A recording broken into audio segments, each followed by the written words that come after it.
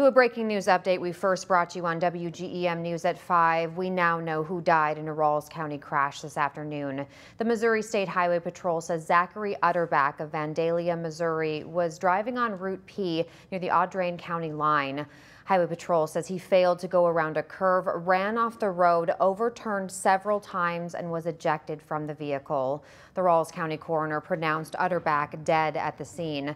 Highway Patrol says Utterback was not wearing a seatbelt.